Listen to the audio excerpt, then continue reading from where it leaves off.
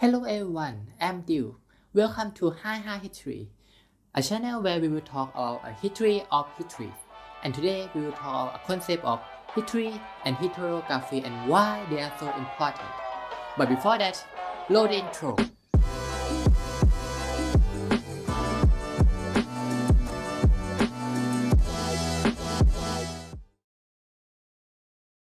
What do you think when we talk about history?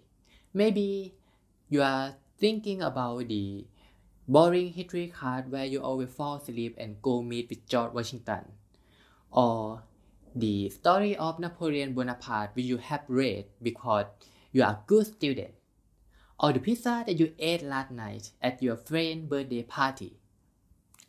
Well, all of these are kind of history in some aspect. So, what exactly is history?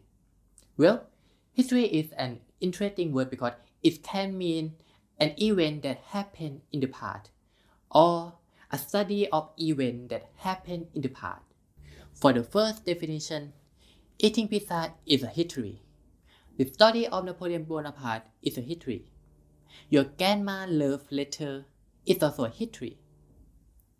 For the second definition, the Encyclopedia of Britannica defines history as the discipline that studies the chronological records of events as affecting a nation or people based on a critical examination of source materials and usually presenting an explanation of their causes.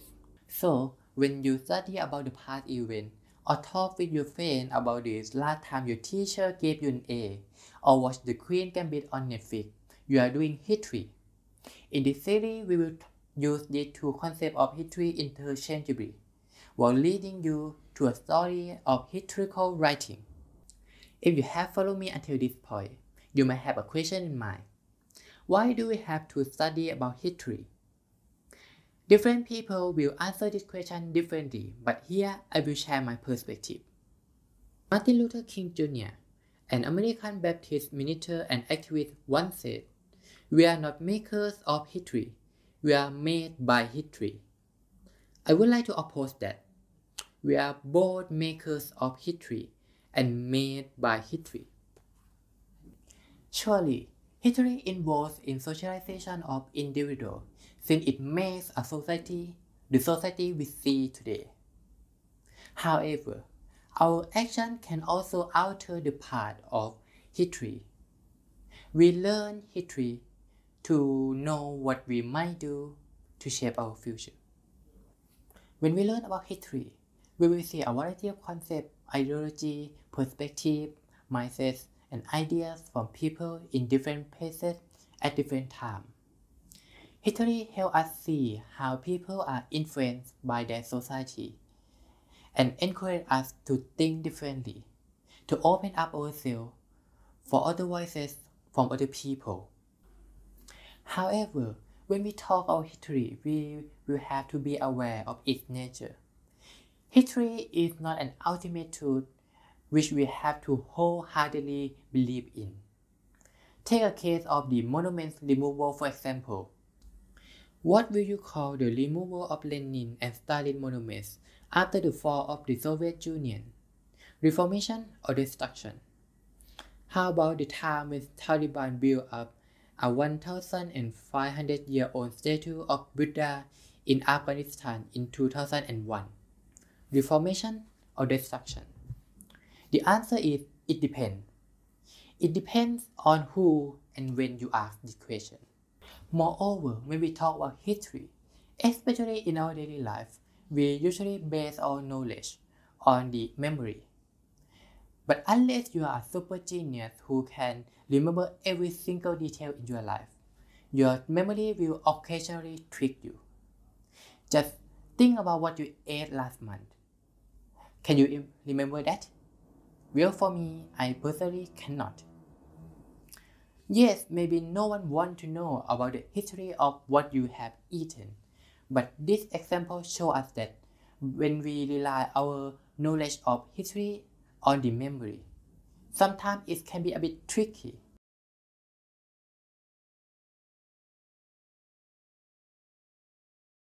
I'm back. Now let's turn to more professional history. History is mainly composed of two parts, facts and interpretation. Facts are something like an apple fell down on Newton's head, or George Washington cut down a cherry tree, or Gregor Johann Mendel planted the bean trees.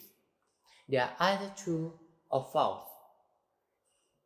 Facts can sometimes be based on memory, but most of the time, historians will try to use some type of documents as much as possible.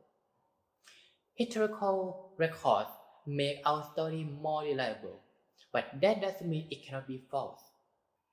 One famous case was the donation of Constantine, which was believed to be written by the Roman Emperor in 337 CE, giving the Pope a complete authority over the western part of Christendom. However, after studying the language used in the document, it is thought to be made in the 800s. Well, that's bad. With more advances in other disciplines such as science, linguistics, or archaeology, more evidence has been tested, and our story has been more reliable. Interpretation brings life to history. It is how we choose to tell a story based on the facts we have acquired. Maybe an apple really fell on Newton's head, but did it originate his idea of gravity? Does his belief in the supernatural force that governs the entire universe affect how he thinks about the world as a scientist? Since interpretation is created by us, there can be many ways to tell a story of the same theme. So it is best to notice one problem that we always come back to when we talk about history: the problem of ultimate truth. As Lin Han wrote in her book, History Why It Matters, quote, "The great variability of interpretation casts doubt on the possibility of historical truth, since historians always write from a point of view that is shaped by their personal histories and social context. Their accounts cannot claim to be objective. Then again, we don't have the truest history, but some interpretations seem to be more reliable than others.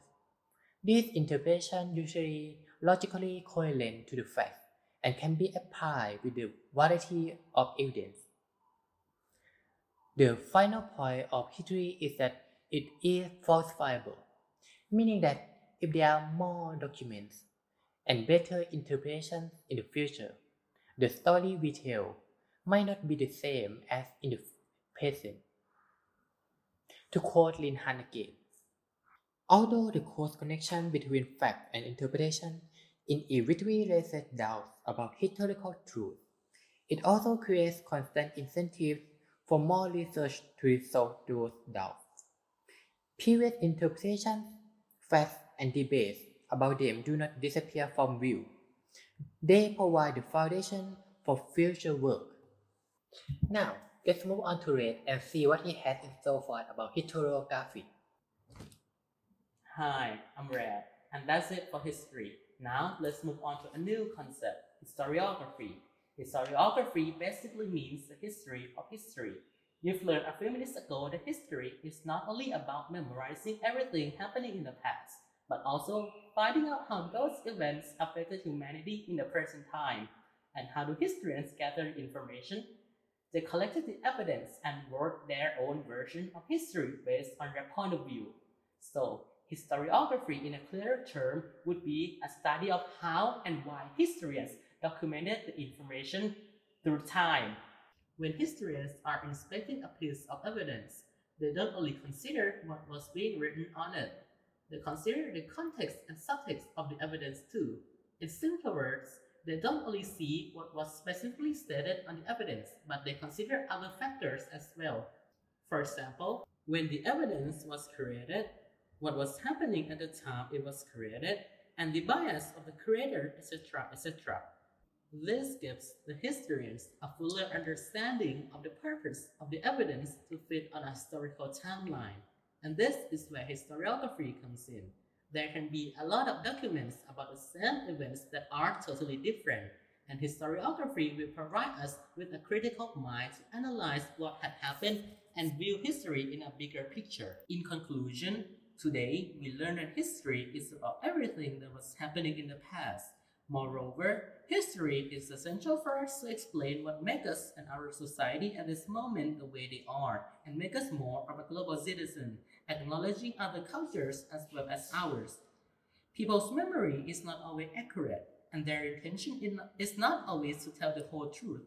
So history is not entirely based on an actual fact. There are some interpretations made by the historians to gather all the puzzle pieces as well. Therefore, historiography, or the history of history, is being used to comprehend the background of those past people when writing a history to give us a bigger picture. In the next video, we'll start by talking about the very first group of historians, the same one that initiates an advancements in science and philosophy, the Greeks. Please don't forget to like and subscribe and turn on the notification button. Sleep tight and bye-bye!